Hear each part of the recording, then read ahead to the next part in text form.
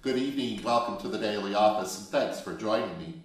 This is night prayer for Saturday, March 28th. It's the 5th week in Lent, and the scripture for this service, Psalm 137, and Romans chapter 11, verse 25 to 36. Please join me in singing the final verse of Psalm 95. 40 years I endured that generation. I said they are a people whose hearts go astray, and they do not know my ways. So I swore in my anger, they shall not enter into my rest. Our help is in the name of God Most High, the maker of heaven and earth. Let us confess our sins to God.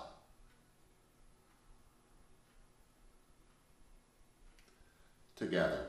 O merciful God, we have sinned through our own fault, in our thoughts and words and deeds, and in what we have failed to do. We have not loved you with our whole hearts.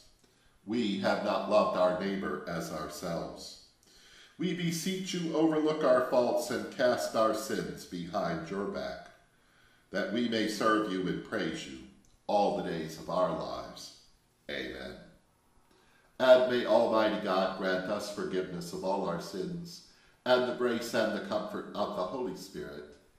Amen.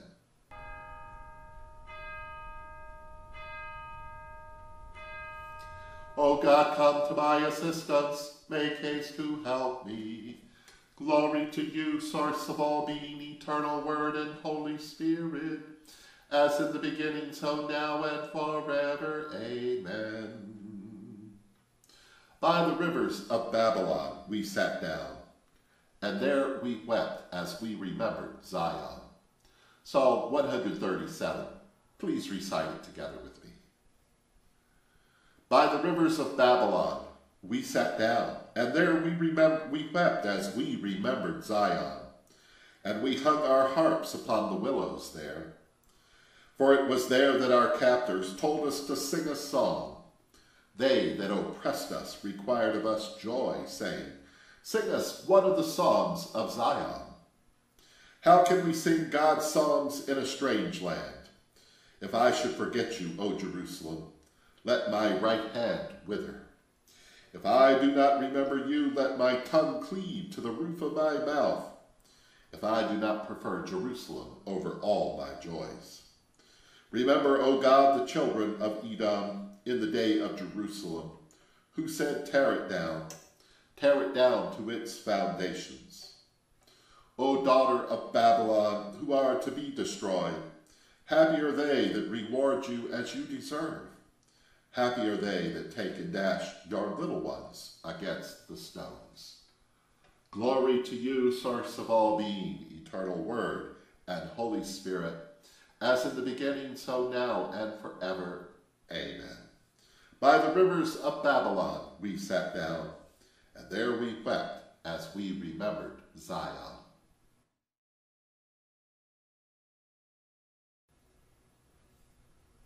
A lesson from Paul's letter to the Romans, chapter 11, beginning at verse 25.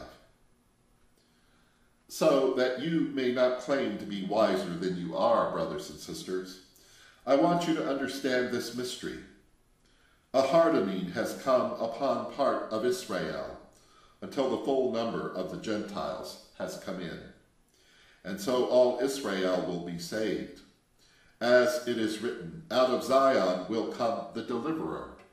He will banish ungodliness from Jacob, and this is my covenant with them when I take away their sins. As regards the gospel, they are enemies of God for your sake. But as regards election, they are beloved for the sake of their ancestors. For the gifts and for the calling of God are irrevocable. Just as you were once disobedient to God, but now have received mercy because of their disobedience, so they have now been disobedient in order that, by the mercy shown to you, they too may now receive mercy. For God has imprisoned all in disobedience, so that he may be merciful to all. Oh, the depth of the riches and the wisdom and knowledge of God! How unsearchable are his judgments, and how inscrutable his ways! For who has known the mind of the Lord? Or who has been his counselor? Or who has given a gift to him to receive a gift in return? For from him and through him and to him are all things. To him be glory forever. Here ends the lesson.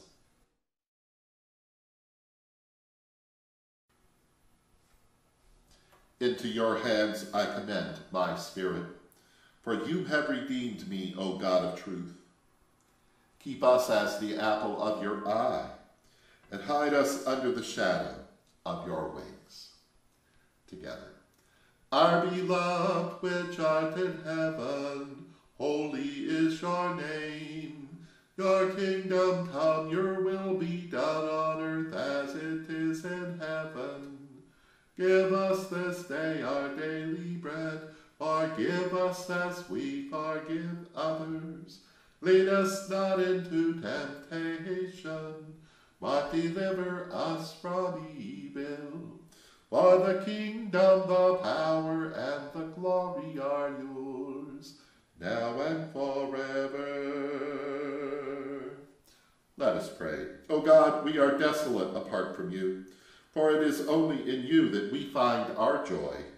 Make haste to visit us and bring your dominion to all the world and its peoples. In Jesus' name we pray. Amen.